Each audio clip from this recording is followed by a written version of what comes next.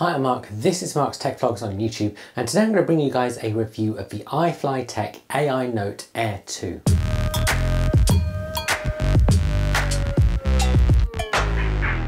Now the iFLYTEK AINOTE Air 2 is an all-in-one e-ink digital paper tablet. And iFLYTEK actually reached out to me and offered to send me one of these in order to review for you guys. The product looked really interesting, so I said yes, but also pointed out that I will make an honest review. That means I haven't paid for this product, but also this is not a sponsored video. What I'm going to do in this video is share everything you need to know about this device and my thoughts about it. And this is going to be quite a long video because there's lots of features to talk about, and so I'll put chapter markers below. And let's kick off and talk about price. Now this has a price of around £460. It's worth noting, however, that there are regularly offers on. On top of that, for an extra £20 when you place your order, you can also get a case for it. And I'd really recommend picking a case up just to protect it. And really that price point is reflective of the quality of this device, so let's talk about the design. And the first thing you'll notice with the AINOTE Air 2 is just how light it is. It actually weighs just over 250 grams, but the distribution of that weight makes it feel lighter when you're holding it. The design on the front is this large 8.2-inch e-ink display with slim black bezels. And then it has this nice dark grey top where you'll find 2 of the 4 microphones and the speaker. Flipping it over, we have this nice dark grey back with a small bump at the top to bring the camera level with that raised area at the top of it. This stops any rocking when you put it on a desk. On the top you have the power button with a built-in fingerprint scanner and a USB-C port. This is used for charging and for connecting devices to transfer things like ebooks onto this tablet. The AINOTE Air 2 is really beautifully designed and feels great to hold, and the largely metal body makes it feel really premium. Alongside the tablet itself, you also get the stylus pen, and this is designed to match the device. This pen has a button on the side which you can map to different functions on the tablet. It has a replaceable stylus tip, and the other end has a rubber end which is designed to be flexible and allows you to rub out things as you've written them. It also has one side that is completely flat for attaching it magnetically to the side of the tablet. Now it's worth noting this magnet attachment isn't super strong, so if you're travelling with it you are going to want to keep the pencils separately. And this all moves nicely on to talk about spec. So inside you will find a 2600 mAh battery. This should keep it going for a really long time, and in testing it over the last couple of weeks I've actually not had to charge it once. There's also auto sleep and auto off options in the settings to help optimize battery life further. The camera on the back is a 5 megapixel camera, but it's not designed for taking photos. It's actually designed for scanning documents. This device has 4 microphones built in, 2 at the top on the front and 2 at the bottom on the front. This helps it accurately transcribe voice to text, and it can even be used in meetings to pick up voices coming from different places in the room. In that record mode, it will also show you roughly where it thinks the voice is coming from on a little map at the top. On the front of the top there's also a speaker. And then we should also talk about that screen. And that screen is a 293 ppi e-ink screen. It's got a backlight, and you can switch those settings between 24 different options. That includes going between warm and cold light levels, but also brightness levels. This helps make it really comfortable to read even if you're in a really dark room. It supports Bluetooth and Wi-Fi, and then for document formats supports PDF, EPUB and text documents. It's also worth noting that there are onboard Office apps and also OneDrive integration. This means you can open Office documents and sync them between your OneDrive. In terms of processing power, inside there is a quad-core 1.8 GHz CPU. This has 4 GB of RAM and 32 GB built-in memory. And the software on it is a custom version of Android 11. And then when it comes to converting handwriting to text, it supports 83 different languages. That includes English UK and English US, but also Welsh for anyone watching this video in Wales. For voice-to-text transcription of meetings, it supports up to 14 different languages. That includes English, German, Spanish and Chinese. And then for translations, it currently supports 7 different languages. Those are English, Japanese, Korean, French, German, Spanish and Chinese. And then finally for spec, it's worth noting that notes recorded on the device are synced to an AINOTE mobile app. That means if you choose to switch that feature on and set up an account, you can access your notes on other devices. And then for spec, we should talk about that stylus. And firstly, this stylus requires absolutely no charging. This is crazy, and it's automatically paired with a tablet out of the box. Secondly, the design of that tip means that it does retract slightly when you press. And combining that with the 4096 pressure sensitivity, this thing really does feel like you're writing on paper. It also has very, very low latency. And of course, as you'd expect for some kind of stylus, it's really comfortable to hold as well. So that's all of the stuff on spec, so let's talk about getting this thing set up and running. And setting up is pretty simple. You simply unbox it and turn it on. You'll then be talked through setting up a language and a region, setting an account up, and then you're done. At this point, you can also set up a few other things if you want to. That includes setting up things like email accounts on the device as well. Now, it includes native support for Gmail, but you can set up any email account you like as long as you've got the right credentials. You might also want to log into your OneDrive account as well. Now, there are a small amount of third-party apps available on this tablet.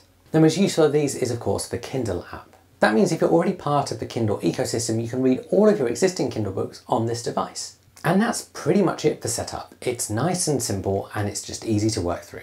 So let's get on to the really important part of this review and talk about using it. So when you come to unlock it, you can do so with a passcode or with the fingerprint reader on the top button. This fingerprint reader is pretty responsive. And during the setup process, you'll have had the option to add fingerprints if you want to, or you can go back into settings and add them there.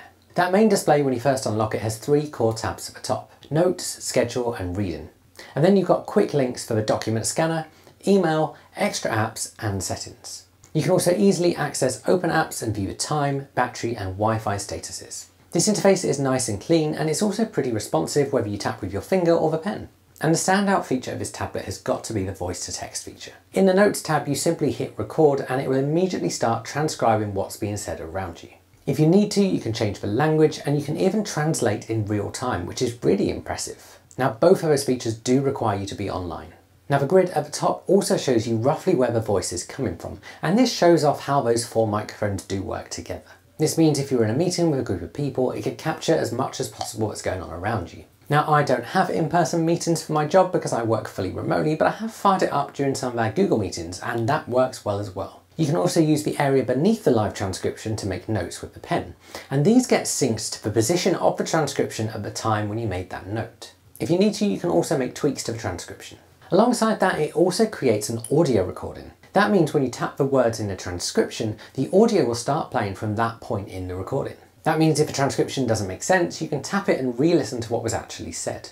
This is great for tidying up notes post-meeting. But not only that, if you tap one of the notes you took during the transcription, it will also play the meeting from that position and show you on the transcribed notes where you actually made that note. That means you can cross-reference what it was that made you write that thing down. And of course, if you want to add to the notes, you can use the pen or stylus to add to them as well. Now, those notes sync to the AINOTE app, which means you can access them on other devices as well. There's also options to share them to web, PDF, Word recording files, and share via a QR code or email. Now, there's lots of other features, but one really interesting one is the summary feature, which uses ChatGPT to generate a summary of your meeting. And these features are seriously impressive. And I've actually found it really useful for jotting down ideas for YouTube videos. But alongside that, I've also found it really useful for jotting down song ideas when I'm trying to write a song with my guitar. This is especially useful because I can record the session, it'll transcribe stuff, I can add notes, and I can drag things around later on. Likewise, the writing mode is also useful for something like note-taking or songwriting. Now, you can choose whether you want to type or write notes or do a combination of both. When you're using that pen, you can also choose the thickness of the pen. But alongside that, the pressure you put also impacts the thickness of what you're writing down. The delay between you writing and the text appearing is so small that combined with the tip of the pen that has this kind of movement in it, it does feel really close to writing on paper. And that rubber tip at the other end makes it really easy to quickly erase something if you need to. And again, because that end is flexible, it feels like you're using a rubber. There's also a tool that lets you grab text and move your notes around. This makes it incredibly useful for jotting down ideas when doing something like songwriting, when you might want to move verses and choruses around. And of course, when you're done, you can turn your handwriting into text. In this write feature, there's also some templates available. That includes things like SWOT analysis, creating a fitness plan, or taking meeting minutes. All of this text recognition and writing to text is done locally. That means you don't have to be online for it. So that's notes. And the next core feature is schedule. And this gives you a calendar complete with to-dos where you can add in meetings and reminders. You can also view the notes you took on a particular day, making this really useful to go back through your past notes and meetings via a sort of timeline. The main disadvantage of this is that at the moment the calendar doesn't sync with any third-party services. That means it doesn't sync with something like Google Calendar or Apple Calendar. And then finally, for the core features, we should talk about reading on this. And the Reading tab is a space where you can add your own books and notes in a variety of formats, including PDF, text and EPUB. You can add these to the device via Wi-Fi or via USB. You can also sort them into folders. Alongside that, one of the AI features when you're actually in a book allows it to actually read this book to you. This is pretty useful. Where I've really been testing reading on this device, however, is in the Kindle app. And that's because it gives me access to all of my books on a really comfortable screen to read on. And that adjustable backlight means that it's great for all lighting conditions. and the lightness of the device itself means it is really comfortable to hold for a long period of time. One other feature I should also mention is the ability to scan documents using the camera. This is especially useful because once you've scanned a document, you can then go back in and annotate it with that pen. So all in all, what's the verdict? So the iFLYTEK AINOTE Air 2 is a really beautifully designed piece of tech, and it does a lot of things really well. The ability to write notes and have them convert to text and have meetings transcribe in real time whilst you make notes is really useful. And in testing this, I've even been using a translating feature to see how understandable my German pronunciation is. And I've done that by practicing speaking German to this device. It's also been really useful to write down song ideas because it gives me a distraction-free device where I'm not getting notifications that I can work from. And then of course it's great for reading too, and that e-ink display makes it really comfortable to use for long periods of time. And of course that comfortability applies to whatever you're using this device for. But what are the downsides? The main downside in my opinion is the ability for it to sync to other services. The OneDrive integration is nice, but for the calendar and to-do lists to be really useful, it really does need to sync with things like Google and Apple and other popular calendar services. If I'm being really picky, I also think the magnet that holds the pen to the side of the device needs to be stronger. It's quite easy just to knock it off. I will of course be feeding all of this back to iFLYTEK. If you guys have got any questions about this device, do stick them below and I will answer those for you. If you do want to pick one up, I'll put some links below where you can pick one up. If you've enjoyed this video, give it a like, subscribe to my channel, and I'll see you guys again soon.